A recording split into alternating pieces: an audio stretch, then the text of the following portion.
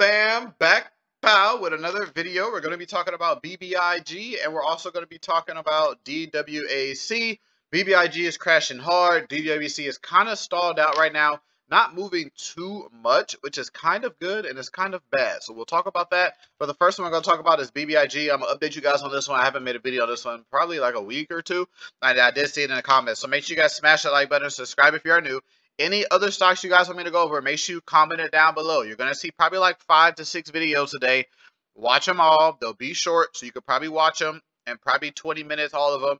So just smash the like button, subscribe. Make sure you watch the video before this one on 3 penny stocks going to the moon. They have big news today off what Biden did, so make sure you watch that video right before this one. Subscribe. My Instagram is will.knowledge. The link is right here. Make sure it is spelled correctly on my Instagram. Will.knowledge. There's only 2 L's. Dot.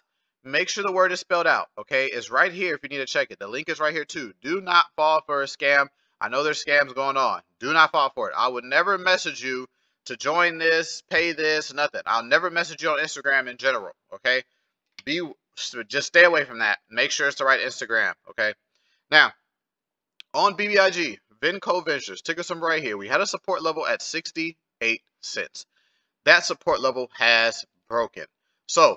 Now, when you see something like this, that's this low of penny stock, not really showing any buying pressure to go higher, ever since it got taken off, then put back on, it's just been dying down ever since, okay? It has not done nothing. So what we have to do is, you can't look at support anymore, okay? Not with something like this. You can't look at support. What you want to look at is resistance. So until BBIG passes 74 cents, I am not looking to trade it. It needs to pass this for me to even be interested in playing it.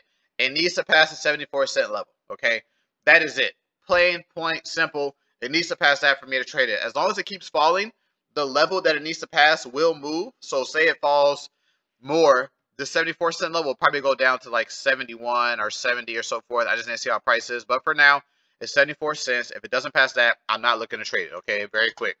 Next one, DWAC. Also, make sure you guys don't forget to join the team. It's the first thing in the description. If you want all my buys and sales, if you want to learn how to trade, make sure you join. Prices probably go up in about a week or two before Christmas, okay? So make sure you join. And DWAC. Now, we know why DWAC went up. It's because of the Trump stuff, right? And then Trump said he's probably not going to go back to Twitter because there's a lot of legal stuff kind of preventing him from going back to Twitter. So he's going to be on the True Social app. So it did go up. I did not buy that. It did not look strong to me, and it's coming right back down.